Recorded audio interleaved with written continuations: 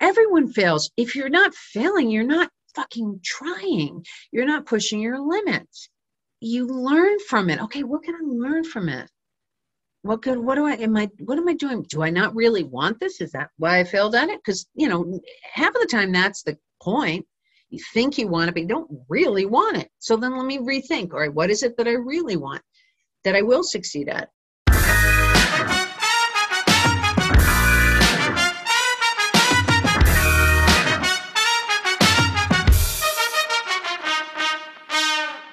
Welcome to the Funny in Failure podcast, a podcast that celebrates failure and shines the light on the emotional side of comedy, with yours truly, Michael Kahan. Wow, we are in for a spectacular chat. Amy is incredible, the embodiment of change, extremely motivating and empowering. She's a great conversationalist who's absolutely hilarious. Amy has passionate political views and I respect her a lot. We dive into politics for a tiny bit. The podcast itself is non-political and as a whole is all about empowerment, motivation, and love, to name a few. These incredible conscious chats tend to focus on the guest, their story, success and challenges, triumphs and failures, and this one is no different. With that being said, I admire her drive and desire for a better world. So I've taken a lot out of this chat and I know you will too. So let's get into it and introduce today's guest. Amy Aquino is an actor who over her 40-plus year career has reoccurred in numerous television series such as Bosch, Glee, Curb Your Enthusiasm, The Falcon and the Winter Soldier, Being Human, ER, The Practice, Judging Amy, Everybody Loves Raymond, Felicity, The Good Fight, The Mentalist, Brothers and Sisters, Prison Break, Picket Fences, Monk, and Freaks and Geeks, to name a few. Her films include Working Girl, Moonstruck, Boys on the Side, The Singing Detective, White Oleander, A Lot Like Love, In Good Company, The Lazarus Effect, and Beautiful Boy. Plus, she's also a theatre guru, and all of that is just scratching the surface. So as you can imagine, we dive deep and we cover a lot, such as the beauty of gardens, the need to fix things, picking a career that is worthy of you, making positive change, Jewish lizards, being rejected from Yale 3 times, and taking risks. Also, before we get into this chat, in case you aren't aware, the videos are now available on YouTube under Michael Kahan. That's Kahan with a K, unless you're listening to it already. I find it adds a new element and dynamic to these chats. I'll still be posting snippets of these chats on Instagram under Funny and Failure, so check them out if you want to stay in the loop for upcoming episodes, or you want to ask a guest a question. I'd also love it if you would share the podcast or share your takeaways from the chat. It really motivates me, helps the podcast grow, and ensures I can lock in amazing guests like this one. And just as a final reminder, the podcast comes out every Monday at 5 p.m. Australian Eastern Standard Time, with the video to follow the following day. Anyway, sit back, relax, and enjoy today's epic episode. Oh, actually, I was looking at your Instagram, and I know that you're a big advocate for gardens and you love them. And I had Diedrich Bader on the podcast maybe a year or two ago. Oh. I had a feeling you knew him. I don't know how. And I didn't really get the whole garden thing. And then I spoke to him, and he changed my entire life because the way that he spoke about it with enthusiasm, passion, and it released something in his soul. I want to know what got you into gardening and what does it do for you? Really good question. So what got me into it was my father was one of 12 children and they had no money. And they lived in, he was born in 1910. He was a third child. And they lived in Brooklyn. And at that time, Brooklyn was a lot of farmland, basically. And they had a plot of land. And with 12 kids and no money, they had to raise their own food or they would not eat. And they went hungry a lot of the time anyway, because, there's not that much you can grow in the wintertime. And with 12 kids, 14 people to feed. So he grew up always growing food. And so then when he moved on and had his own family, even though he did fine, he could support us. He always had a vegetable garden. And, and being Italian, we kind of do that anyway. If you go through Brooklyn now, which is where certainly where in the areas where a lot of Italians and Greeks moved, you would always find, even if they had a little tiny bit of land, tomatoes and basil. Oh, that's so cute. So we always had gardens growing up, and I always helped him with the gardening. He was my buddy when I was little. And so when I got this house and I had yard, there was no question in my mind. I didn't even think twice about it. It was like, all right, so the question was, where am I going to put the vegetable garden? So I created a driveway garden, and then over the years, which is like that patch of land that you really can't do much with, which is on the other side of the driveway. I didn't know it was a thing. Apparently it's a thing. And then it's expanded more and more into basically all of the yard that gets enough sun. I've got planted with either fruit trees or vegetables or herbs, and I love it. I could literally spend all day, every day. Amazing. And it's not, okay, so here's the thing. Everybody thinks that gardening is all about nurturing. You plant the seed, grow, you give it food, you give it water, you give it light, and it's all this lovely thing. But the other half of gardening is killing shit. You go and you cut off the branches that you don't want, and you pull out the weeds, and then you pour boiling water into the ants that are eating shit up. So it kind of takes care of everything, the yin and the yang of it all. That is a beautiful take, and I love the suppressed anger that comes out in the garden. That is beautiful. You get it all out, man. You take care of it all. You get it all. So it sounds very, very grounding. Does it change your mood if you're having like a bad day, or is it like your happy 100%. place? 100%. When I first bought this house, I was single, and part of the reason I bought it, frankly, part of the reason we bought that hotel in Palm Springs was because the yard had been so neglected. And I see this land, and I see, oh, we have to plant things. So I bought the house, and I did work on it before I moved in. And then once I moved in, I started working on the yard because it was barren. I mean, the guy, it took him 2 years to sell the house. He bought it exactly the wrong time and sold it exactly the wrong time. And so I had a ton of stuff to do. And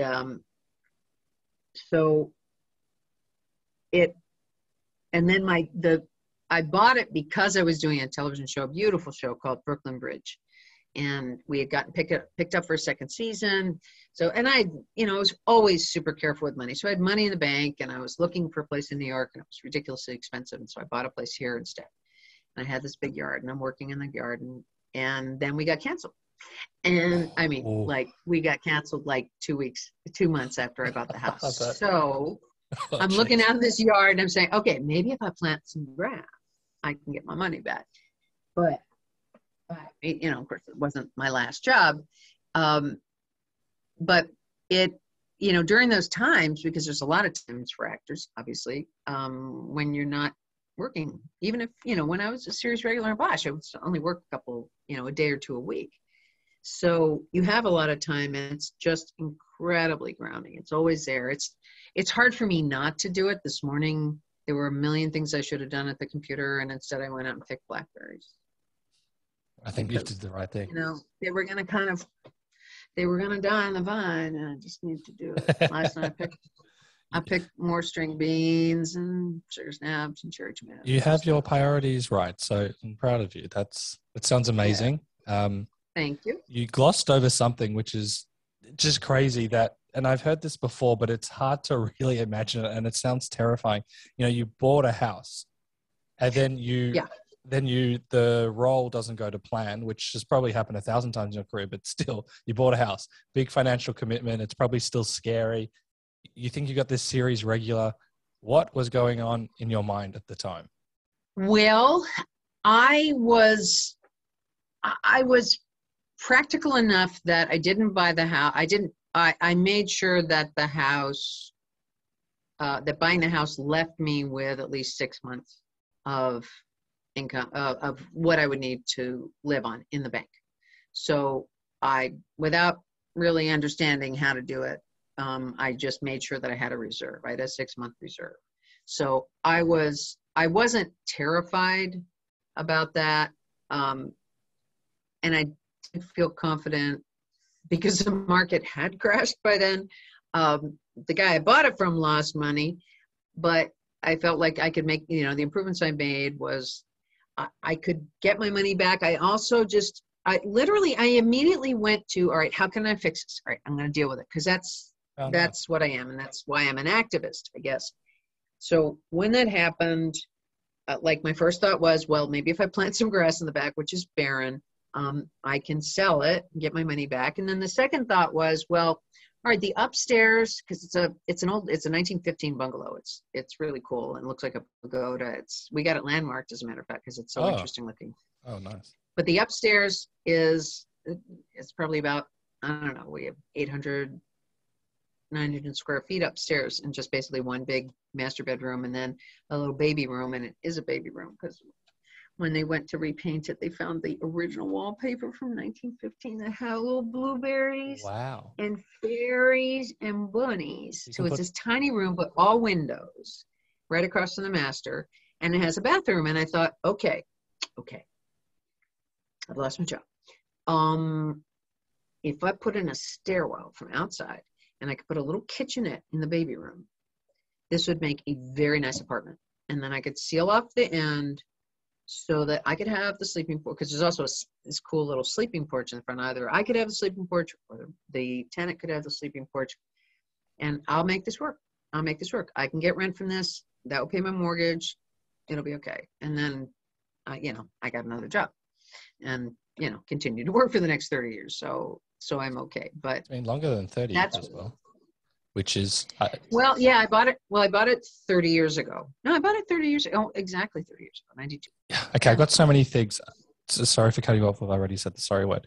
I love this mentality of just moving forward. That some people, maybe if that happens, it can really like paralyze you or freeze you. But you just like, no, I'm gonna. Not only were you practical, but you move forward. You actually create. Yeah, you're shaking your head. So that would be very important in this industry where the yeses and the nos and the ups and the downs, it doesn't bother you. Okay, tell me your secrets. No, it does bother me, but that's the whole point. That's why I was interested in doing this podcast, because, I've had tons of failures, but you learn from your failures. If you don't have a failure, the worst disservice that parents of my generation and following have done for their kids is not letting them fail. And you have got to fail.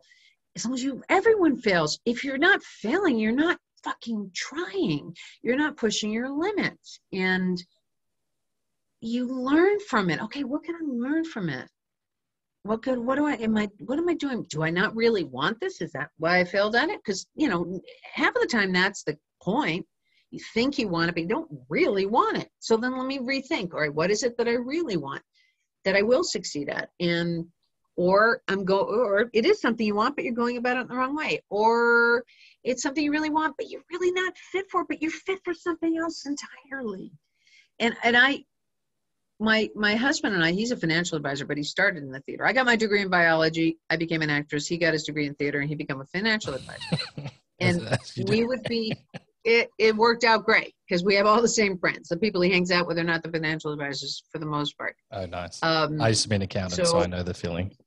There you go. So we have all these friends in common, but we would go and we would be invited to talk to like kids who were graduating from acting programs at USC. And then I went to Yale School of Drama, and that's a whole failure story there. And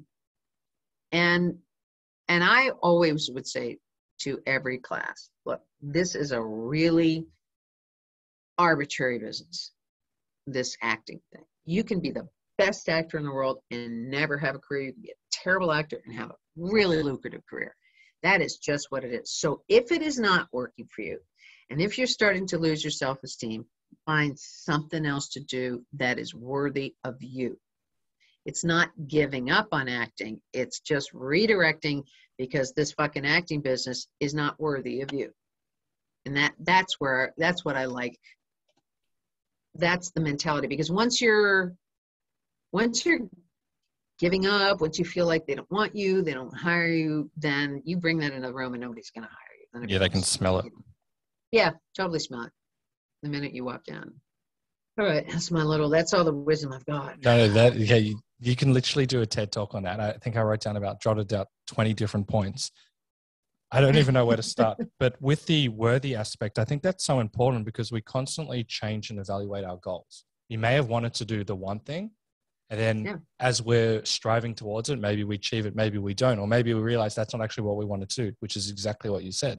And especially when you do something for a while, you might get into acting or accounting and realize you liked an aspect of that job and there's still something else to do.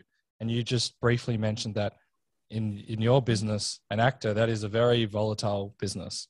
As you said, it's... And arbitrary. Yep. I always say to kids, if you remember one word from what I'm saying, it's the word arbitrary, because my business is totally arbitrary. And there's so much out of your control. It depends on how people see you. It depends on so many different things. Now it's social media following. I'm just wondering, it seems like from the outset, and also speaking to you off air, that because you've got so many other hobbies, I know that you, we talked about the garden, and I know that you're involved as a union officer. You're also an activist. So that stuff, I would imagine, please correct me if I'm wrong, would also keep you grounded and passionate in a sense, because you're not just an actor, in inverted commas. You've got other things that fulfill you. But through my experience and looking at like friends, when we do the one thing and we identify ourselves as that accountant, you're in for a tough time when things don't go well. Did you do that on purpose, or you just realized that there's more to you than just acting? No, I was I was pre-med. I got my degree in biology.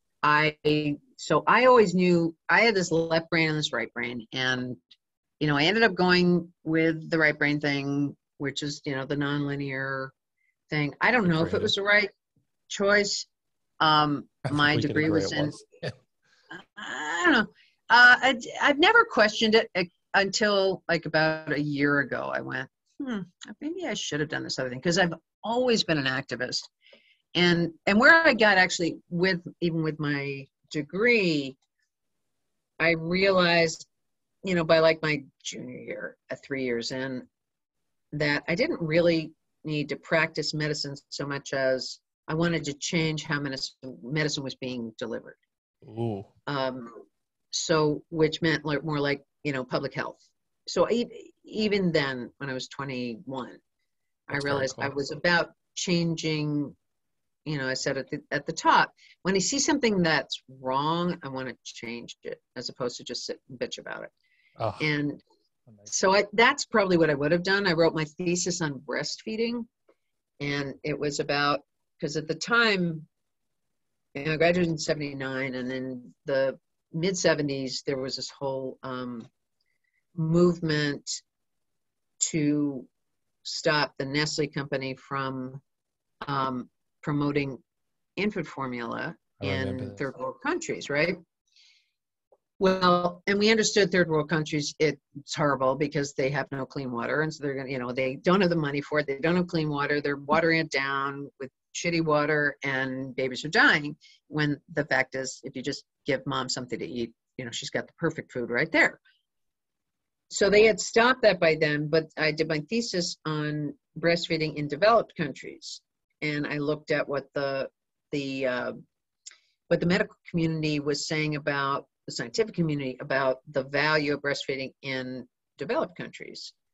And the fact is, there was all this evidence out there that it was much better, even in a developed country, even when you could afford the formula, even when you had a clean water supply, it was so much better to breastfeed than to bottle feed.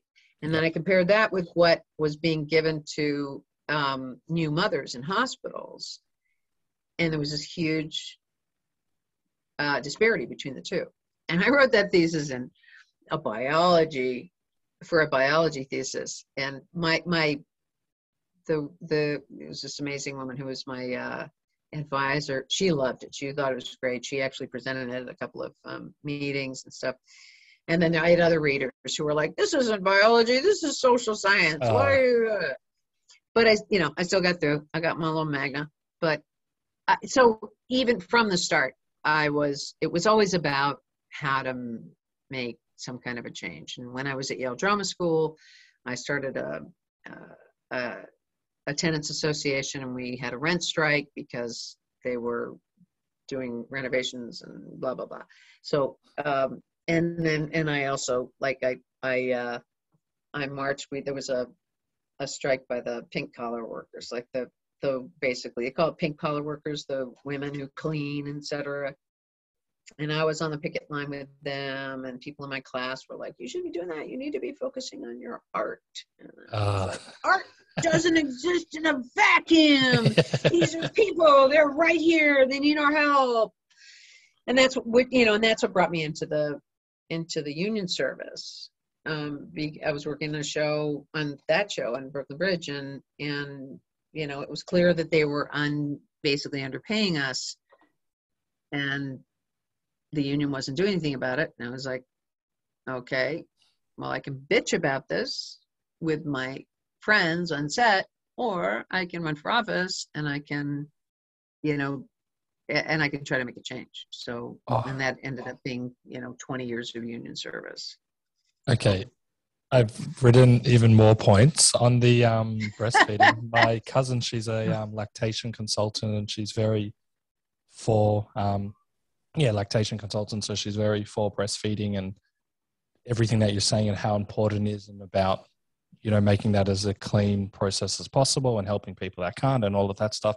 It is amazing, especially back in those times where I'm sure like there was no focus on it.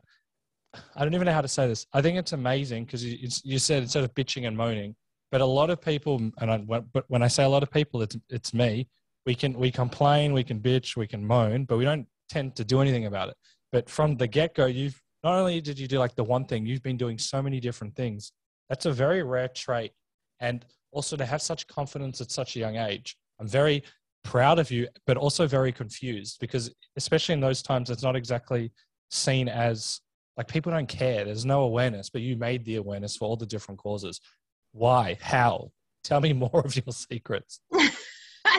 There's kind of no secret to it. My dad was very about fixing things, recognizing that something was wrong and fixing it. He was not an activist on any level, but on a micro level, he would see a problem and he would like, analyze it, figure out how to make it. We have a saying, his name was Salvatore, and my husband, we call it doing a Aquino when we like figure out how to it's a hack, basically a hack, but it was the same mentality, which is you see a problem, it's not, then figure out how to fix it, whatever it takes. I'm rabid right now because in the States, I don't know, how much you know about our election system, probably more than most Americans do, because that's been my experience, is that people in other countries are far more civically aware than we are as Americans. But we're in this weird place right now where we have a Democratic president who is doing amazing things for people, like he has people's backs.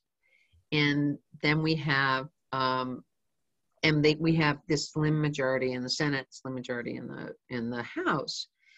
So there's kind of only so much that they can do, but we've got these midterm elections coming up. So we have every 2 years there are elections, every four, every other one you have a president elected. So he's got 2 more years, but we're changing over a bunch of the members of Congress and the Senate in November. And I keep hearing from when I talk to Democrats, because I just decided, all right, I've been so focused on union politics, and now I've been out of it for, I don't know, 10 years, 5 years, 8 years, something like that. And I am, so I decided, all right, because I got to fix things, right? So, and here is, and I care, I give a shit. I mean, I don't have kids, but I care about the future and I care about this country. It could be so much better than it is. And so the midterms are very, very important, because we could, if the Democrats gain some more seats, then we can have we can do a lot more things. And now I'm sure you've read about the fact that they've decided the Supreme Court has abdicated its responsibilities and decided that they're not going to uphold Roe v. Wade and allow these states to make abortion illegal, not just abortion illegal, birth control. Oh, I didn't know that. Oh yeah, because they're saying that there are these states that are saying that personhood begins at fertilization. So something like an IUD that prevents the fertilized egg from implanting is murder. So no, these people are fucking insane. So I decided, okay, I got to get involved with this. So I've just started, when I meet new people, I talk about midterms, and they're like, the Democrats, yeah, we're just so fucked. I'm like, no, we're not fucked. We are doing the right thing, and we're doing the thing that 75% of America wants, okay? The Republicans literally want to get rid of affordable health care. We have 40 million Americans, 40 million, and they want to get rid of it. Okay, we actually got an infrastructure bill passed so that we're actually rebuilding bridges and roads and shit that have been crumbling. They didn't do that. We did it. And we are trying to uphold reproductive rights. These motherfuckers are trying to make it so that a 13-year-old who gets raped by her uncle has to carry that child. I'm not exaggerating. That's literally what they're saying. So, no, we are going for it in November. That's what we're doing because we are perfectly positioned for it. And the media has been horrible. So I've gotten involved with an organization called the Democratic Messaging Project. Because the media, this is interesting. Yeah. The Washington Post, which is an extremely progressive paper since Jeff Bezos bought it, did a study of all the media, including the progressive media and the right-wing media. And they went through 270,000 articles, and they compared how Trump was depicted during 2020, first 11 months of 2020, how Biden was depicted during the first 11 months of 2021. And the media was more favorable to Trump. Really? I know. That's hilarious. This is when Trump was telling people to drink bleach. And this is a time when Biden is passing all this shit, and the Democrats it's actually helping people. But the media, it's like when you've got the one kid who's always fucking up and stealing money and hawking your jewelry so they can buy drugs and sell it to the kids in the elementary school. And then you got the other one who's like working at the homeless shelter and gets straight A's, and then when the first kid like doesn't beat up grandma and steal her shit, you say, look at that, look how good he did. And then when the other one gets a B and 5 A's, it's like, what happened here? It's just unbelievably critical of the people who are doing what Americans really want. And, Trump was, as Drew likes to say, it was like a fire hose full of shit coming out. It was like he would do one thing, and you're like, oh my God, he did that. And then 3 days later, he does something else. It's like, oh my God, look at that. So we've forgotten about the thing from 2 days before. So anyway, Democratic Messaging Project, we're going to set up billboards in 4 swing states and get some more fucking Republicans elected because they're doing what people actually want in those states, and try to turn things around. And it's infuriating to me, not infuriating, I won't say that, but it's interesting to me that when I talk to fellow Democrats, they're just so, oh God, we're so screwed. No, we're not. No, we're not screwed. That is my attitude. We are great. So we're going to get the fuck out there. What I really admire, and I think it's a role model to all, regardless of the issue, that when you see something, actually do something about it. And what's the quote? Be the change that you'd like to see. Yes. Yeah, be the change you'd like to see. Yeah, and I think that's so important, instead of like giving up. And I also have a question for you, because the media, government, there's always something going on. How do you not let it impact you? Because especially the example that you gave with abortion, for example, and birth control, how do you not let that like consume you and take over your day? Because there's always so much horror in the world. It's also a lot of love and light, which I see more of that. But an issue like this, which is obviously very important, how do you not let it consume you and take over? Because I've seen some people, I'm not saying it's you, they let it consume them and destroy them. They don't do anything. And they're not able to function properly in the world. But yet you seem to be someone that you're very passionate about your causes, but you can still move forward and live your life and be the best that you can be. That can be very tough, especially with, and there's the push on the pull and people are saying this, and, you know, it can just be quite overwhelming. Well, I feel very secure in my beliefs with regard to this. It's like with climate change. So I'm not questioning my judgment. And then what makes it okay for me is doing something. I mean, the antidote to anxiety is action.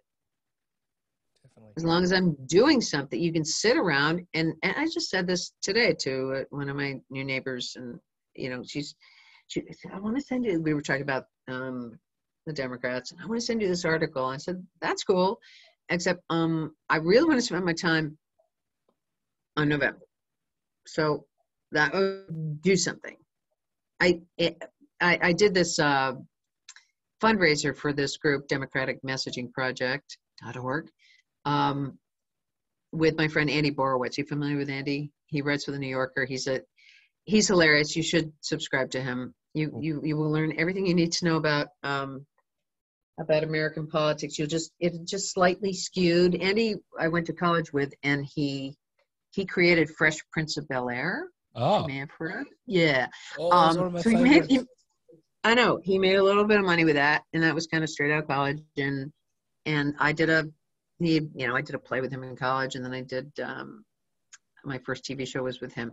So I was able to reach out, and he makes me laugh out loud every day. He posts like a fake news thing with a photo, and it's always based on something that actually happened. So I always find out, like, okay, memes are the best way to learn. I'm convinced. Yeah, Kevin McCarthy did something today having to do with the board. Let me find out what that actually was. But he's hilarious, and I called him to ask him to do this fundraiser for DMP with me, and he did it. And he spoke in there about, he said, all right, if you're like someone and you care, and I know if you're on this fundraiser, you care, but if you're spending your day like on 538, you know, which is one of these political websites, just like scrolling, then you're not an activist, you're a passivist.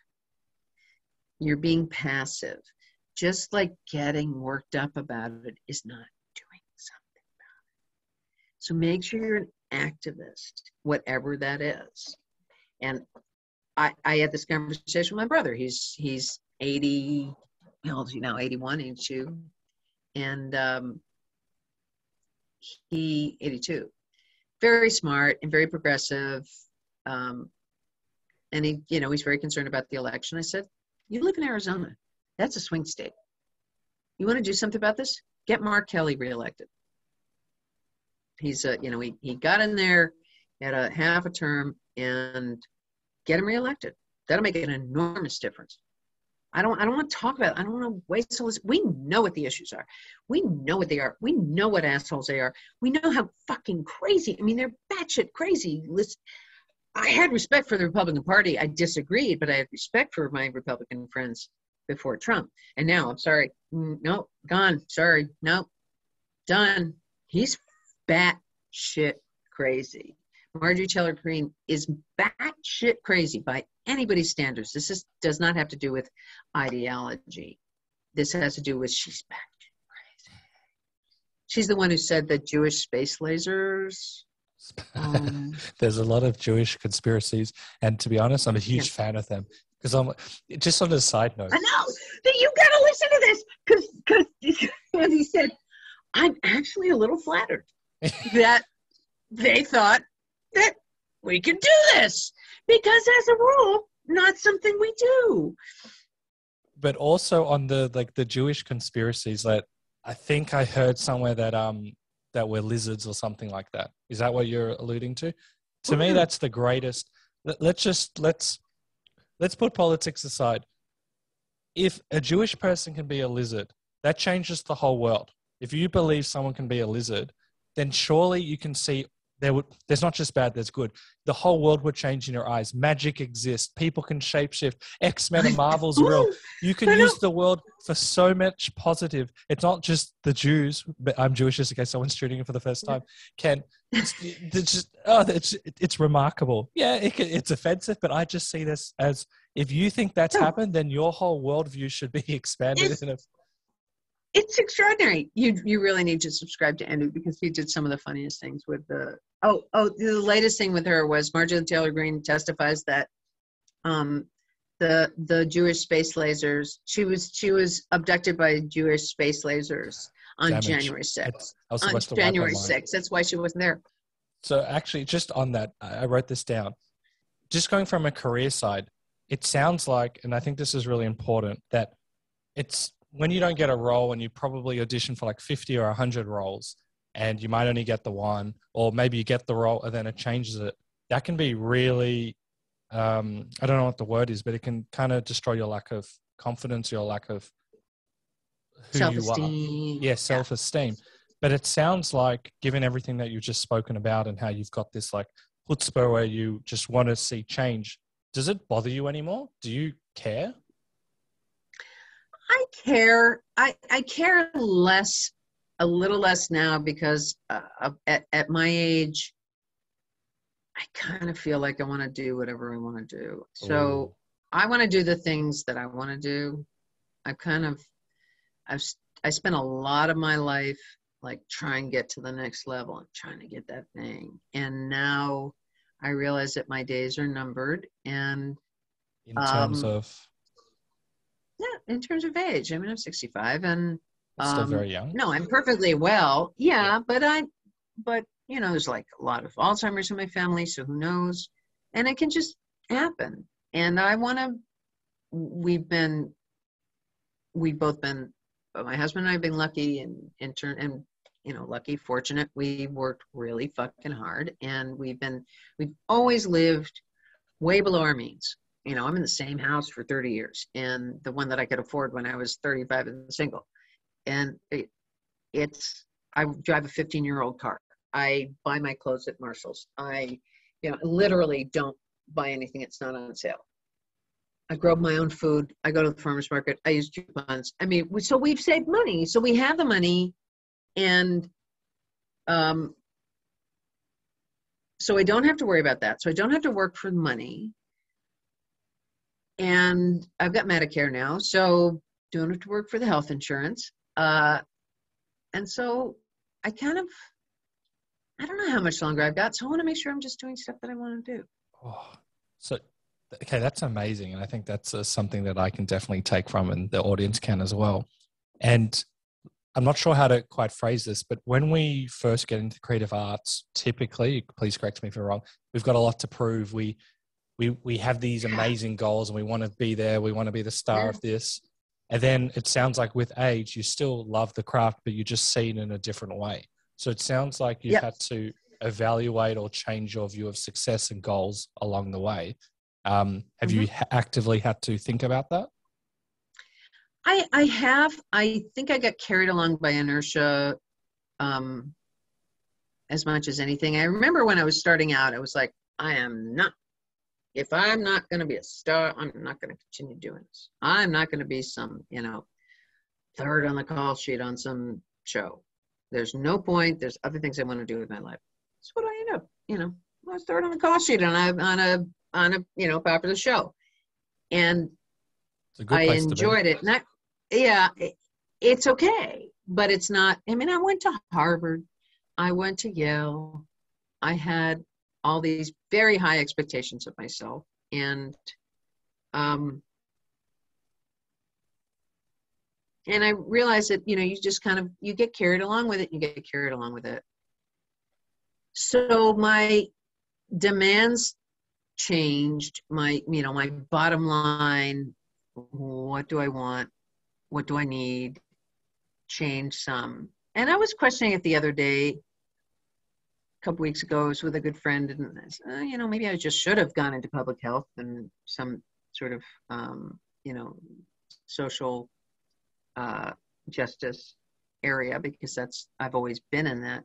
I've always had a big part of me that gets drawn to that. And that person said, you know what, rather than questioning that, it's like, you've gotten to a place because you're known, because of the work I've done, you can use that to promote these other causes. So maybe that was it. And maybe that was your journey. I was like, okay, I'll take that. I'd rather feel good about that than feel shitty about the road that I didn't take.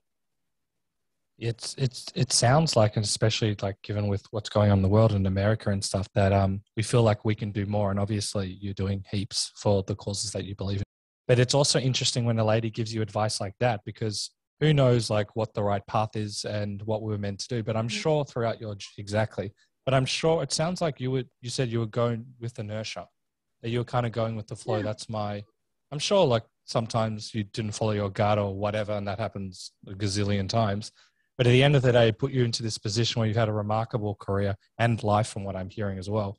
And then you can use that in a way you didn't think that you would if you'd gone down that route, for example, like using your, And I think that's really interesting, because I got a few friends who want to like be doctors, for example, and they'll be in their 30s, which still not too late to do it, but they can still be a doctor in their own way. I forget what causes and stuff they were going to be involved with. But I know through my lens, like when I wanted to be an accountant, I saw life very linearly. I had to be doing that. But now with how the world is and there's more opportunities, and the opportunities will keep on being presented, we can still do that, but a completely different way. It's just kind of remarkable when we have an open mind, what can come out of it. 100%. Like, absolutely. Yeah. And that's what's really important. And I think this generation, people complain bitterly about millennials because they're like, oh my God, I'm writing about that's one of the shows. Like, oh my, what's that? I'm writing a show about that. So this is, oh my God, you should have my husband back on. And but the fact is, I don't know what it's like to grow up with hearing every day that the world as you know it is going to change, that is going to blow up. It's going to burn up, that everybody hates each other, that, you go into school and there could be a gunman that comes in and certainly in the States, not in Australia because they fucking figured that out. They only need one school shooting in Australia. And then, but here we're just going to keep slaughtering children. But I don't know what it's like to grow up that way. And on top of that, you have the parents who never let the kids fail. So it's completely different. And there's part of what a millennial philosophy is that makes a lot of sense. That was not what, we grew up with. Keep working, you work at that job. My dad worked at, 2 companies for his entire career, and he worked from when he was 20 years old until he was 58 years old. Wow. So we just had that, and that's what people had. And they got their insurance and they got their pension, and that's what you did. And we look back and we say, well, that's crazy. And the millennials are looking at what my generation did and saying, I don't know, are we happy? I didn't feel like you were like super happy. It's a different conscious shift. Yeah, you were like saving all this money, and it was all about money and buying shit. And I don't need to own a car. I'll just pay somebody, on Lyft to pick me up, and I don't need to own a house. Rent this apartment, because then if I want to move someplace else, because that'll be more interesting, I'll do that. We saw it a lot during COVID. We rented, and then we bought a motor coach, right? An RV. I don't know what do you call them in Australia? The RV's fine. Or like camper van or something. Camper van. Yeah. This is a big fucking camper. Right? So, and it was, we saw, and this was the first trip we took was in the summer of 2020. So it was like, I packed up that freezer. I had everything in that refrigerator that we needed for 2.5 weeks. So I didn't have to go to the store. And one of the campgrounds that we stayed at, because we were being super careful about COVID, there was this young couple in the next camper. They were in a tent, they had a car, and what they were doing was they both had full-time jobs, so they were doing it remotely. So during the week, they would check into a hotel where they had Wi-Fi, and they would do their job. And then as soon as Friday came, they got in that car and they drove, 300 miles, and they would go into a park, a campground, in a state park, a national park, spend the weekend camping, and then they pack up and they go to another hotel. So they were traveling across the country doing this. And I thought, that is fucking brilliant. It's amazing. Brilliant. Yeah, this is your life. For us and for my parents, it was about those 2 weeks of vacation. You do your work, and then you try to stuff it into those 2 weeks of vacation. And these kids, like, who knows if I've got, who knows where I'll be, what the world will be like in 6 months. I'm going to do it right now. And that's not the craziest thing on earth. I think it's amazing. And I'm also interested, because I'm in creative arts, my parents have been amazing, but for example, my dad was the typical, exactly what you're talking about. My friends that are in the creative arts, it's just a complete, and it's not a criticism, it's just it wasn't considered. It's like a different consciousness of seeing the world in a sense. There's pros and cons. It's always been challenging, not for everyone, but for people not in that world to kind of understand that world where it's not 9 to 5 and you work for the same person. And happiness, if I asked most of my parents' older friends, or not older friends, but their friends or other people, happiness wasn't really a factor. It's only been talked about now. Yeah. So what I also find really remarkable is, you're a high achieving student. You could have gone in the, your 9 to 5 or worked in that arena. You've gone into creative arts, which especially in those times would have seen as very risky. Was there pressure from external environments? Did you even care about that? Was it a thought? What was happening there? I was, because I got my degree in biology, my parents were comfortable and I was comfortable. I always felt, because I knew how crazy it was to try to be an actress and to do anything in the creative arts. But I thought, I've got a really practical degree and, from a good institution. And so if this doesn't work out, then I will do that. And I will be happy doing that because I enjoy it. I mean, I love the natural world. Physics was a little harder for me, but the biology part I loved. And so that was really, really helpful for me, having that as a backstop. And it really helped my parents too. And then it didn't hurt that my mom she kind of a narcissist, but she sang opera. She loved being on stage. She loved getting attention. And so the fact that I was getting attention, that she could go to a play and see me in it, she loved it. It was much more fun than going and seeing you operating in an operating theater. So they were very supportive. And I didn't ask them for a thing. I got a job in a law firm, $10 an hour in 1979, which was really good. So when I think about it, when I think of the minimum wage now, they're fighting about, $15 to bring it up to $15 an hour. And I was earning $10 an hour at night. It would be worth a lot more that as well. Yeah. I mean, I could work 3 nights a week and pay my rent in oh, wow. In 2 weeks, in 1 week. So my rent was paid for that anyway. So the degree helped me with that. And, but I still wasn't really worried I was so focused on making, building this career that I wasn't letting myself be particularly happy. I was exhausted. I missed things, my best friend's wedding I missed because maybe I'll get an audition.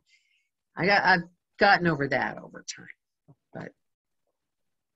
but no pushback at all. Just total support from my family.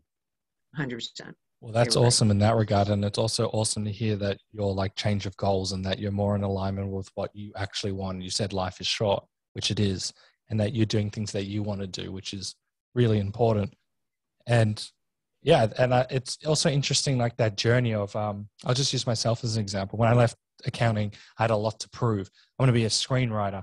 I had this path where I was going to be earning $500,000, have the nice wife, and I've got a lovely girlfriend, but a nice house and, the whole works. And then I gave that all up to pursue this. And I locked myself in a room for 10 hours a day writing. And it was important, but with hindsight, I realized I could have gone about it differently. I had so much to prove, but when I'm when people and me go through that mentality, what are you actually doing it for? You're doing it out of like spite or revenge or to prove people wrong. And look, that can help for a small point in your life, but it doesn't sustain you. And I realized that if I want to be verticomma successful or happy or whatever one's definition is, I had to have a life outside of that as well. And I couldn't just like torture myself. And so it sounds like you also had a bit of a journey with that regard and how you have changed your outlook on things, like not being the serious inverted commas actor.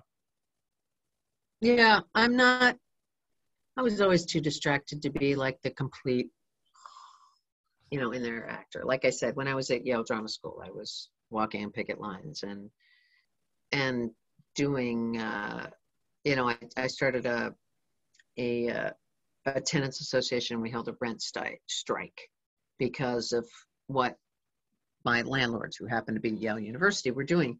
And I, had friends in my class whom I love.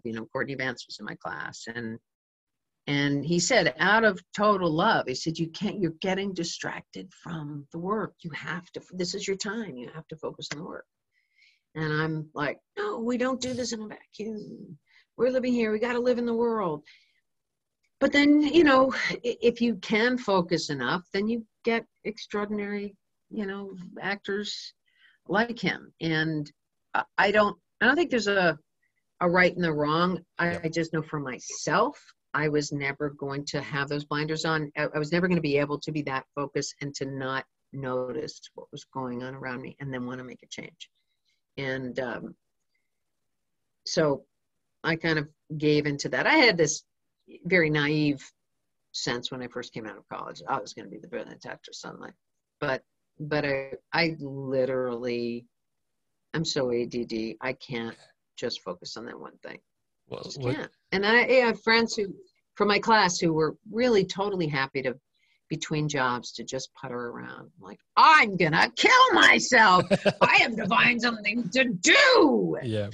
So, and neither one is right. It's not right or wrong. It's just what works for you. That is so important, because I know, like, when everyone thinks there's the one path, and, speaking to so many amazing people like yourself, every single person has gone a completely different way. Yeah, there's similarities, but you can't compare yourself. Doesn't make, and like, you can pick the good and like, see, I like that aspect. But if you want to emulate someone, it's not going to work. And it's just this, everyone's kind of a teacher and a leader in their own way, but you can't be that person. And so I think it's crucial that you bring up that what's best for you. Yeah, you can give advice, but someone following in your exact footsteps might not work for them. And some people can lock themselves in the room for 10 hours a day, and that might be best for them. And that's all they can do. I mean, that's what they need to do.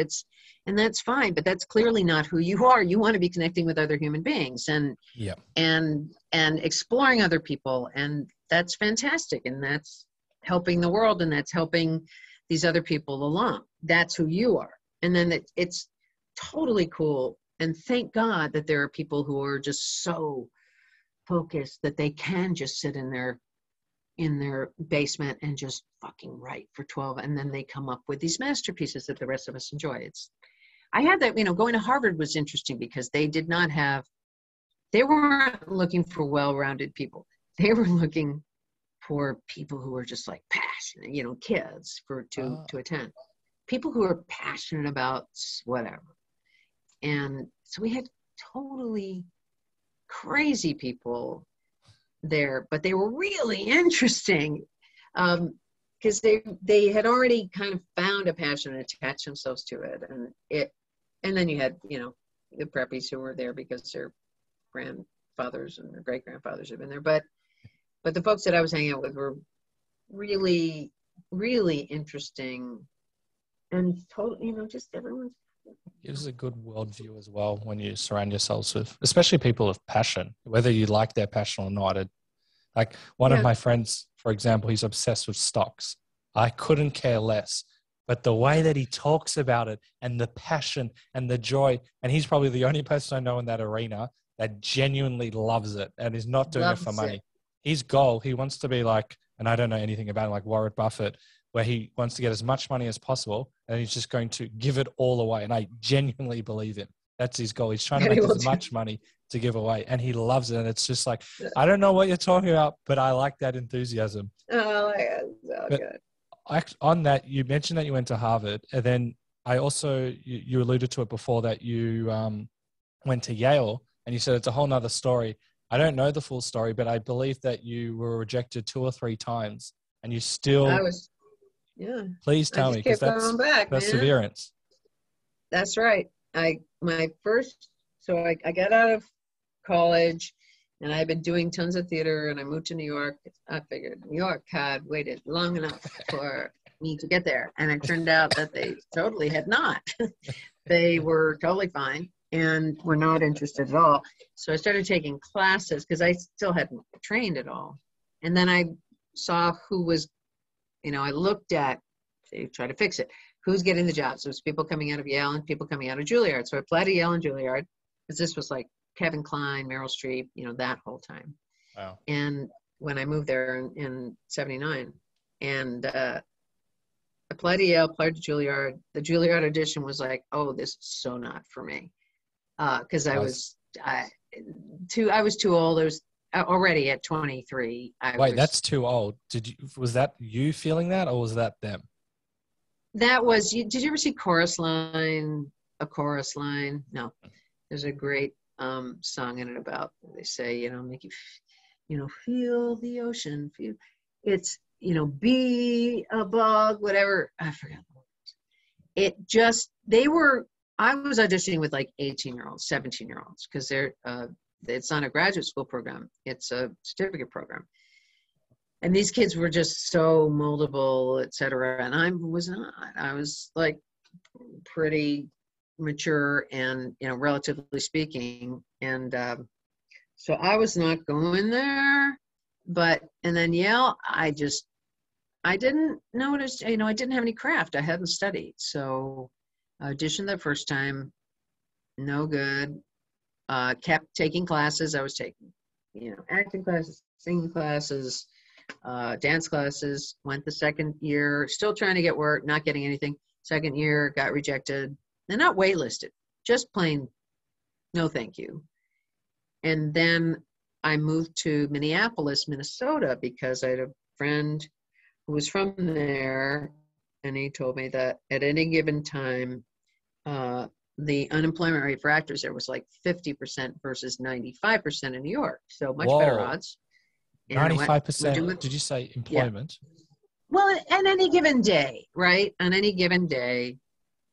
Because if you're working on on a soap opera, you might work a day and then you don't work for 3 weeks or, so yeah. And everybody's going to New York to be an actor. So yeah, 95% unemployment at any given time. But in Minneapolis, there were a bunch of different theaters, including these union theaters, union houses, equity houses.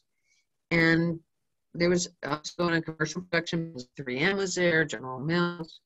So I went out there. My cousin lived there, and she and her husband were super sweet. Let me drive their brand new stick-shift car, which I've never driven a stick. And I finagled my way into auditions at the 5 equity theaters. I got hired in a leading role in one of them, like right away. Oh, nice. I got a commercial agency. I got a commercial.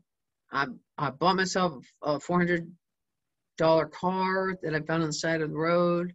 I was all settled in. Yeah, I was like, it had a little problem because once the engine heated up, once you'd driven it and the engine was warm, if you turned it off, you had to wait for it to cool down before you could turn it on again. Oh, which the risk of during blowing the winter, no, not blowing up. It just wouldn't turn on. You just had to wait. It was just like the starter wouldn't, and I wasn't spending money to fix it. So I just found all the drive-throughs that I could, and I would sometimes leave it running and just lock the door and run in and do an errand and come back out. Oh, that's amazing. And one time I just had to stop. I was coming back from the theater and I just had no gas. And it was 11 o'clock at night. So I just pulled into this gas station. I opened the hood right away, started filling gas. It was fucking freezing cold because it's Minnesota. It's in the northern part of the United States. It gets very cold there. And see, in the northern here, it gets really cold. I know in the north in Australia it gets really hot. Yep. Topsy-turvy. Here, it's very, very cold. So I went into the gas station, just hung out with the guy, kept warm while the car cooled off until I could turn it on. But my These are the point stories. These are the stories that mold there's us. a lot of stories. Oh, and so it was after that, then I went, the contract ended just before the holidays, so I went back to the East Coast. My parents were in Philadelphia, which is where I grew up, in Pennsylvania. And I had already applied to Yale again. And so I thought, all right, I'll do the audition, and that's when I got in. When I didn't, it's like, I know how to do this acting thing. I was doing it. I just got paid to do it for 4 months, and I don't need it so much. So of course that's when they actually admitted me. So I went when I was a little older. But it's still very interesting that I know in my life earlier on, if I would have been rejected, I could have a bad mentality. Oh, it's them, not me. And then if you try again, you put yourself out there, you put your heart on the line, and then you get rejected again. You could be like, no, it's not me. And you could go into that ego space. Or you might just be like, I've tried twice, tried once. Why do I need to do it again? But you still kept on doing it. It's a very rare trait. You just didn't care. Like you knew this is what you wanted to do. I don't know. It's partly inertia, maybe, and partly I did know that I wanted to do it. I did know, it wasn't like I was wasting my youth. I was never the, ingenue. I was always a character actor. So it wasn't going to be a problem for me to start my career later. And I was just I so admired so many of the people that were coming out of Yale. And I still wanted to be able to work in New York, and I didn't know that, it's going to be a much longer road to hoe if I was going to start in Minneapolis. And I just had no traction in New York, and I knew a way to get traction in New York, which is, at that time was where 85% of the theater in America was happening. And I was just thinking theater at that point. That I was going to need something like a Yale. And also, and I knew I needed training. I was getting myself the training. I was just getting it. So it would kind of be a win-win. I would get the training that I knew I needed, and I would have the credentials and the connections of the Yale Drama School. They talk about the Yale Mafia, even though I've not really benefited from the Yale Mafia. I've got more jobs in the Harvard Mafia than the Yale Mafia. Hello. Well, it's another comment which is really awesome is that you've gone your way, your path. It's slightly different trajectory to what some people might say, like the 17 or 18-year-olds going through that way. But you saw a avenue for you to succeed, and you took it without what sounds like any ego attachment, which is really awesome. Just as a comment, I think that's great. Okay, thank you. I also heard on that I think you said you weren't the best in class. You were good, but you weren't the best. Then you took this big, you're shaking your head, but you took this big risk, and it kind of opened up more pathways for yourself. And just going with this theme of backing yourself, I want to hear this story, but I think it's really cool that you put yourself out there to play this character and go out of perhaps the comfort zone or the norm and allowed yourself to succeed. So the theme that I'm gathering is that you put your ego to the side and you're just doing what's right for you. So tell me about this. Yeah, I'm not sure that that's putting your ego to the side if you're doing what's right for you. That may be actually following your ego.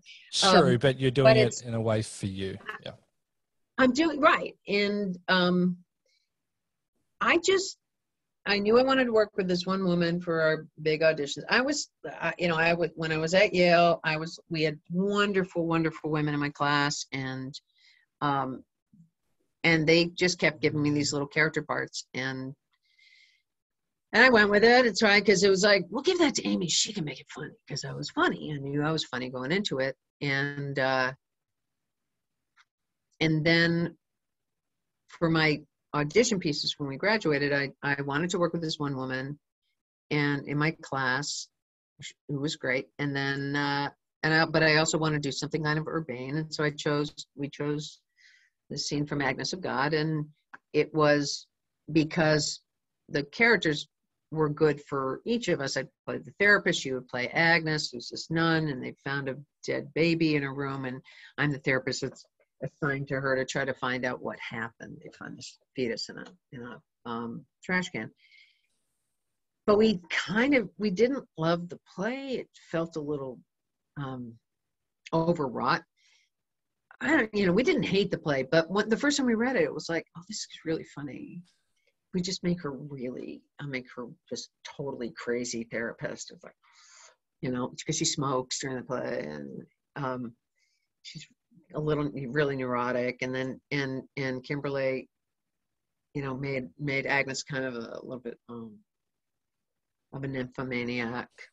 So totally not the way it was written, but we used the actual words. And when we did it for the class, much of the class was just kind of horrified because we're literally talking about dead babies. There's literally this whole exchange about the baby that was dead, that was found. And, where did the baby come from? It came from the trash can. No, it came from God. Okay, where did it come from after that? No, it came from God. Okay, after God and before the trash can. That's the actual line. And I did it for my wonderful professor at the time, Andre Belgrader, who we just lost to cancer a couple of months ago. And he smoked this, the only person I knew who actually used a cigarette holder. And he said, when people were objecting, he said, what do you mean? How can you do it any other way? This is hilarious. So we, Lloyd Richards, the dean of the school, was horrified. But we just said, Kimberly and I said, he's horrified. And we said, you know what? If they don't get this, they don't get us.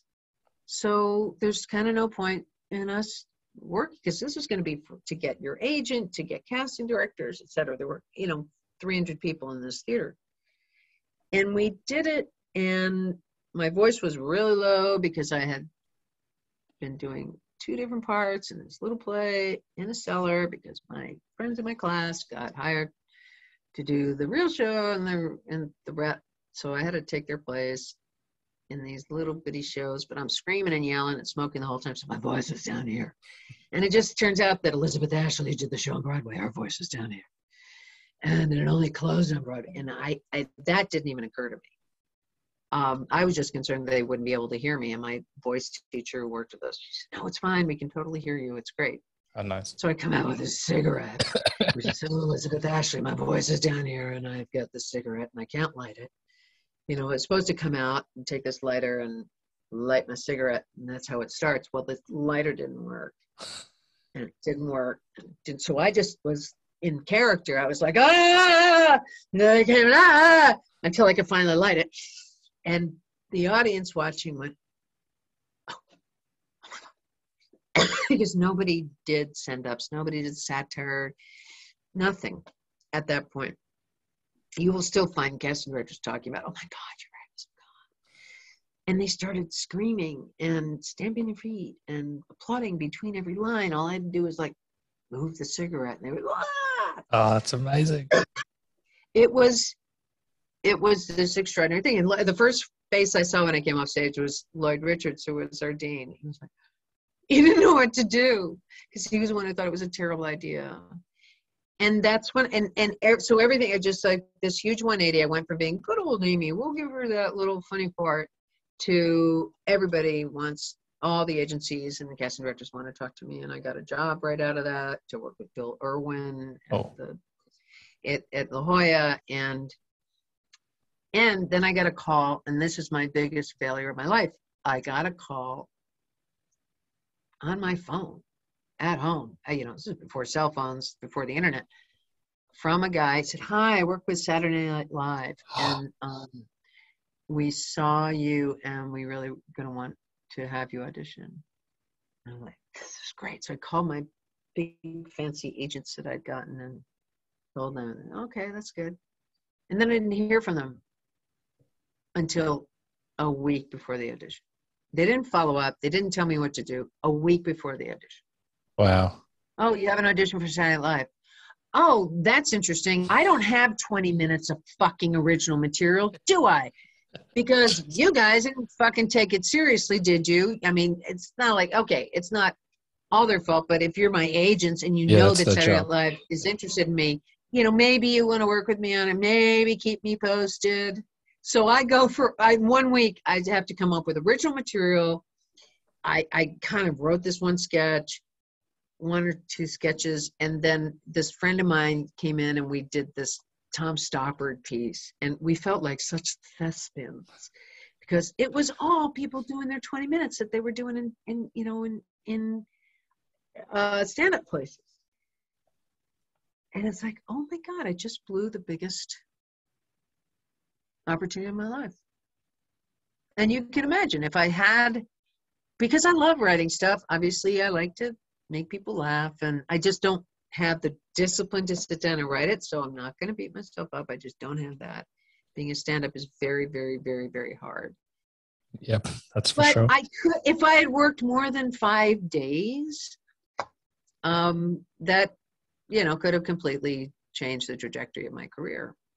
And it was, I've never felt like such a complete asshole coming out of an audition. But I'm still standing. Well, you've had a spectacular I've career, and who knows what would have happened. But just as a side comment, you took a big risk with the a dead baby joke is like, obviously, it's quite controversial, but if that's the power of comedy, to make what you said was hilarious, and I wasn't even there. It's Always Sunny in Philadelphia do a great job with that stuff as well. But you saw something which is, inverted commas, risky, and then you're like, you know what, this is me, I'm going to do it. And that's you backing yourself. So that's a lesson for everyone. You backed yourself because you knew people would know that's you. Yeah, and I do say this to people, to actors with auditions. It's like, there's only one, you don't know how anybody's going to react. You trying to intuit how they're going to take it is just a losing. But the only person you know that you can make proud and happy is you. Yep. So just do that. And if that's not going to be good enough, that's a good one. Maybe you're not good enough. That's okay.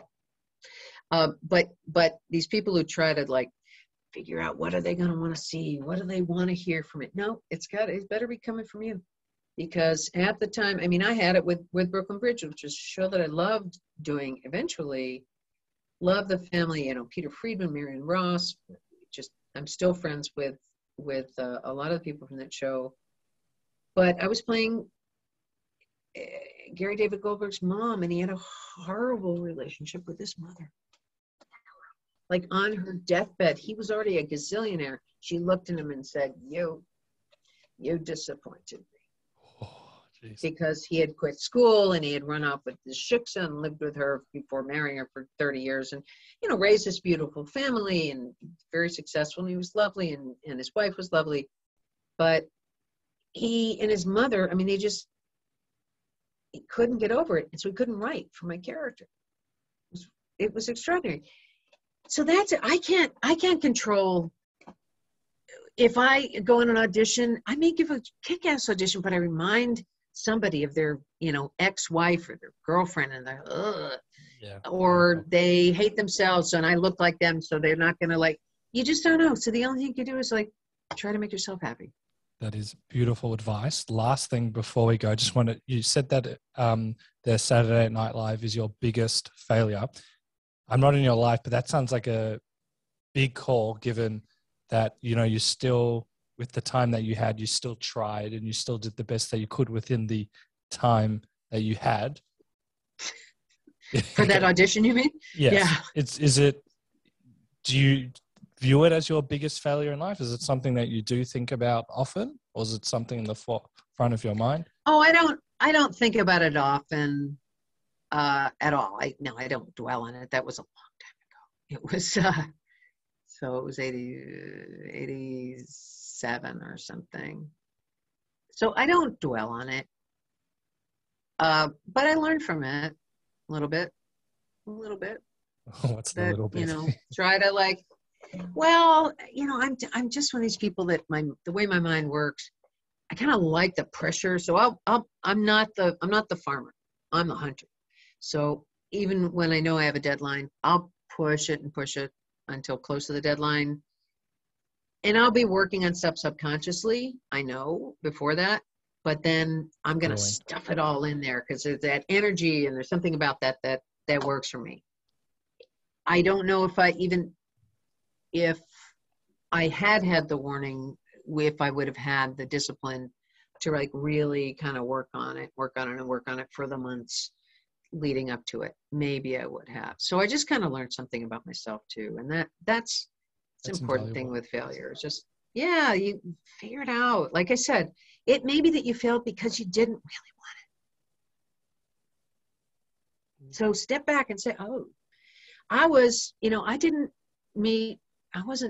truly serious about a relationship until I met my husband. I had, there were lovely men in my life and some of them were very serious about me. And I was like, oh. That was because I did not feel comfortable in myself. I didn't feel secure in myself. And then once I did, it was right after I bought this house and I met Drew. I was like, okay, I don't have to sit here and be like hypercritical. I can like try to see this person and figure it out because that's the point I wanted it. And I say this to people all the time. So it's, you got to step back from these things and learn. You might learn where you can improve, or you can learn something about what you really want, why you didn't do it. Well, there's so much to learn from failure. You got to do it. If you're not failing, you're not fucking doing it. You're not doing enough. So before we upload that to your TED Talk, we're going to do a very quick rapid fire segment, and I'm going to ask some fan questions, and we're going to get you on another 5 times because you're a fountain of knowledge. So these are some of the questions. Actually, I'll start with the one of mine that we spoke about earlier before we started. Why do you like Vegemite? I've been to Melbourne twice. I spent a month in Australia and in Victoria for working on a TV pilot. Loved it, loved the animals, loved the experience, loved the people. And then my niece lives in Melbourne, thank God. So it was this wonderful thing. She's lived there for almost 20 years now. So I went back for her wedding about 5 or 6 years ago, and Drew bought Vegemite just because. And I think it was like 2 years ago. I said, "All right, the Vegemite that's in the back of the fridge, can we throw that out now?" And it's like, no, I'm going to have it. And of course, it never goes bad because it was never good to begin with. That's a great take. You're right. It was never good. And I'm sorry for offending people. That's the most controversial we're going to get on this podcast. What role do you get most recognized for? Everybody Loves Raymond. Peggy. I literally was on the phone today about doing a clinical trial for Alzheimer's because I have a lot of Alzheimer's in my family. And June 11th, I'm going to be making jam to raise money for Alzheimer's. So check out my social media. But I was on a clinical trial. I was on this call, and she got the penultimate question after we'd done this memory test and everything else. So what do you do for a living? And I said, well, I'm an actress. I'm freelance and I'm an actress. And, oh, you're the first actress I've had. I said, yeah, I actually kind of do act. I actually work. Oh, really? And I told her my name, and well, she had my name. And I said, well, ER, Everybody Loves Raymond. Everybody Loves Raymond. Oh my God. We watched it always when I was young. What's your name? She looks it up. Are you Peggy? Oh, it's so Are good. you Peggy? She was, again, I went to tell my family. And so she was so excited. I said, it's a good thing we waited until after we did the study because I think we would have completely invalidated the whole thing. She said, you just made my day. I said, you know what? And I consider that such a gift that just by talking to you, I can make your day, because a lot of people say that. So it's like, because I hope you don't mind. No, I don't mind. I just made your day. Oh my God. It's a nice take that it's a gift. And also, I remember that role very fondly. That was a long time ago, and people like her and me still remember it. Kudos to you. Favorite role and why? Really hard. Mostly stage. Probably I did a show called Sisters Rosenzweig last year. That was lovely. In terms of what people would have seen, it was probably Felicity. It was when I played her therapist on Felicity. My girlfriend Tony loved Pavone. it. Oh, okay. He Yeah, I can, recognized you straight know, and away. Yeah. oh, that's funny. I love doing that, and in part because it was written for like a really heavy set woman and just a big mess of a woman. So um, I didn't, and she was not only heavy set, she was supposed to be a mess of a woman with like cigarette ashes, okay? Because you can be heavy set and stunning. But in this case, I didn't have to, because this is a time everybody's supposed to be skinny, right? And I just didn't worry about how I looked. And I got to smoke and I wore my glasses instead of my contacts. And so I was totally unself-conscious. And the writing was beautiful. And then working with Carrie Russell, I mean, she's just a fucking angel and Oh, nice. brilliant actress and so stunning to look at. And just, you know, to have these scenes, that was probably my most fun role. I also love doing ER because I got to be a doctor and I got to work with doctors and I was interested in that stuff. And it also a, you know, brilliantly made show, wonderfully directed. And I got to do that for years and years. Amazing. You have an iconic role on Curb Your Enthusiasm. What was it like filming with Larry? So much fun. You didn't have to worry about writers because it is all improvised. You know, they have a prose description of the scene, but you don't say any words until the camera's rolling. And so, you know, what a great role. So funny. He was so interesting considering that the whole series is about him being an asshole and people calling him out on being an asshole. When we shot the scene where he's at the door and he knocks on the door to get the dog back, and I open the door, and it's, you know, just like I even forget what I said. Every time I'd open the door, he just burst out laughing because I had something shitty to say. The carrot, and he said, I just, you know, and I was like, cut, okay, you know, back to one. He found it tickled him to have people tell him he's, you know, to go to hell and go fuck himself. Oh, So that's the dream. I know, it was so fun. Whereas Ray, when I was telling, you know, I had the line where I tell him, I'm like right in his face with the party dress one, and I talk about his big nose, and he, you know, cut. And he was like, wow, that hurt. But Larry just, you know, Larry just found it funny. I had so much fun doing that. So much fun. Were you brewing? I know they give you, I forgot what you said it's called, but Prose. Do you like pre-plan what you're going to say? Do you have ideas? Or you in the moment? How did it work with your style? I didn't have a ton. I'm pretty comfortable with improv. Not that I've done a lot of it. And I did it at school, and I did a little bit of outside of school, but I wasn't doing a lot of pre-planning. No, That's it good was improv. just kind of alive in the moment. Because they get everybody who can do that, and they're pretty much alive.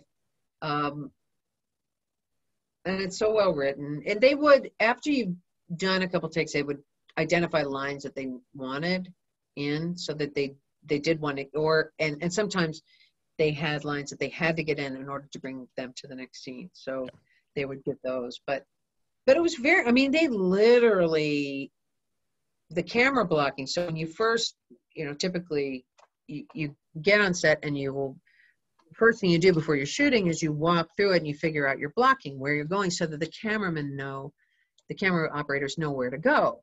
And when you're camera blocking on Curb Your Enthusiasm, they don't even want you to improvise that. They want you to just say, okay, and now I walk over to Larry, and I recognize him and say hello to him and introduce him to my husband.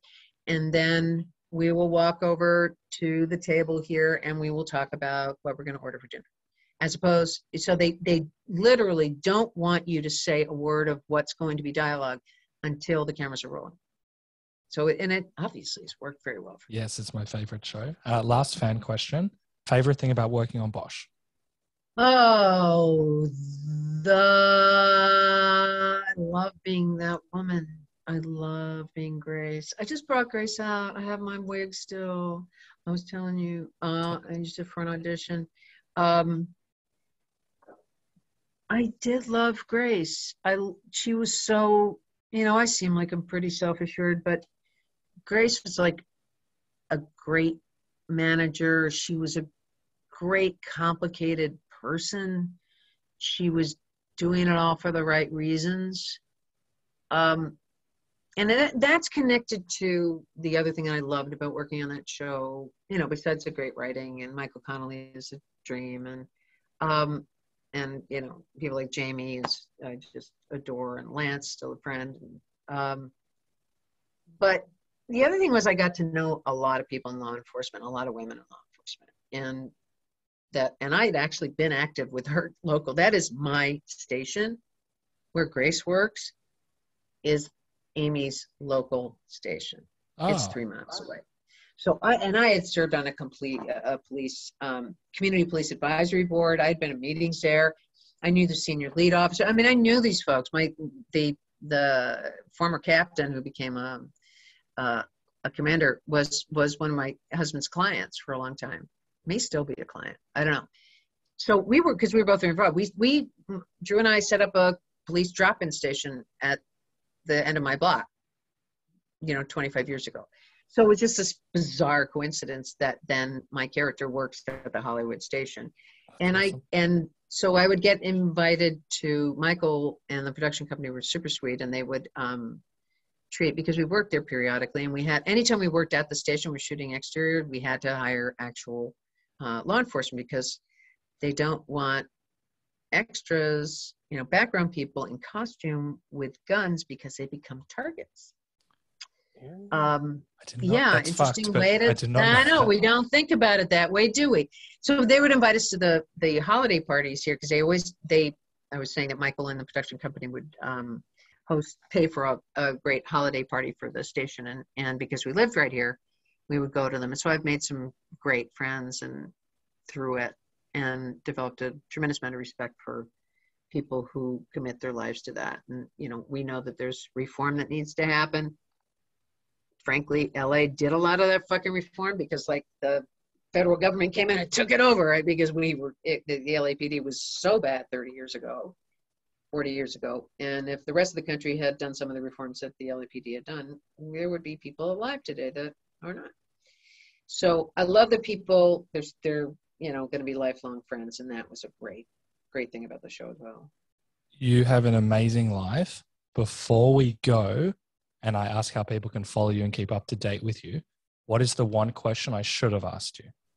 What? The ones you said you didn't already ask me? Your reaction was the best. I don't know what you're asking. Follow me? How do you follow me? That's a question that you I'll do that at the end. That's the last question. Oh, okay, before right. that. Yeah. The question that you didn't, why do I love dogs so much? Why do I love, I don't know. What do you think about animals? You clearly hate them, given all the amazing stories that you told about nurturing them. And off air, you told me that you are pretty much like a dog whisperer, in a sense that you look after many dogs. I am a dog whisperer. I love all dogs. I carry treats in my bag. But I love all animals. I see human beings as animals. Do you like cockroaches? That's not an animal, is it? That is an insect. But I do love, I just released a monarch butterfly. I raised monarch butterflies. And I saw the butterfly video. There is something, there's something about the butterfly. You sent a video of the caterpillar turning into the butterfly and coming out of the cocoon, and to actually see it like live, in the sense, even though it's on video, is remarkable. Yeah. And the analogy or metaphor of like leaving the darkness and coming into the light. When I saw that video on your socials, I was like, wow, that is so powerful and profound. And that's just a small snippet of what you would see in your garden. And that's what really got me excited. Anyway, that's my rant. Cool. Continue. Okay. All right. No, I had, that was you asked what I get from it. And that was a moment I had this morning that took me out of everything, because I had a butterfly was born yesterday, and I like to generally give them 2 days for their wings to dry out and get ready to go. But this guy has already moved around, so I went in this morning and I put my hand in there, and they always just climb up on your hand. So and I brought him outside, but then he jumped off too quick inside, so I got to get back up again, and he got him up. Very beautiful. Any other questions, or we're okay and we can? I love Australia. Want to go back. Also want to go to New Zealand. I live next to a couple of Kiwis here. Other questions? My next job? Who's going to hire me? Would someone please hire me in Australia, please? Well, I'm trying to create Preferably in the big Melbourne? industry here. You've got, when I can sell some scripts here, we'll get you on board. Please. Okay, good. That's all. Amazing. Because I want an excuse to come back. And Very see Terry cool. and Peter. Before we go, how can people follow you and keep up to date with you and check out your cool videos? My cool videos, it's primarily Instagram, and it's Aquino_Amy. You can learn about composting and gardening and making jam. June 11th, I'm going to be making jam. We're going to be doing some Instagram Live. That will be June 12th, or you'll be fast asleep. I guess you have to get up early. But I'll be doing it all day. Yeah. And you can watch it all day. Yeah. I raise blackberries in my yard, and typically on the longest day of the year, I make blackberry jam and offer it to people who make a donation to Alzheimer's. And that is very cool. Alzheimer's research, because I have a lot of that in my family, and there's a whole lot of people across the globe who do. So check that out. And that's the best way to follow me, I guess. Twitter, Facebook as well. I can upload it in the episode notes. Yeah. Twitter, same thing, Aquino_Amy, and Facebook, it's Amy Aquino. I'll find them and people can check it out on the episode notes. TikTok, are you on TikTok? I am not. I watch them. TikTok scares me a lot. It sucks me in, man. It sucks me in. An hour later.